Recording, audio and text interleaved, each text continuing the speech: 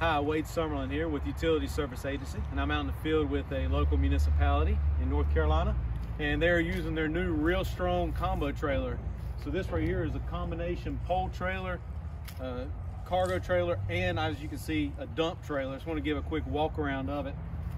Come on in, you can see the full galvanized construction, nice heavy tailgate here. You can set at your different heights. Come on around here, let's look underneath here at this dump bed.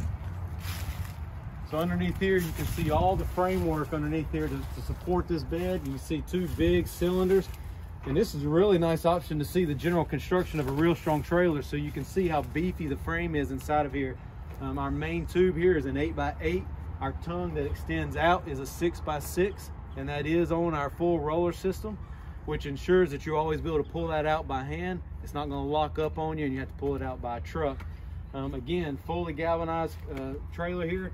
This is how we operate the bed up and down.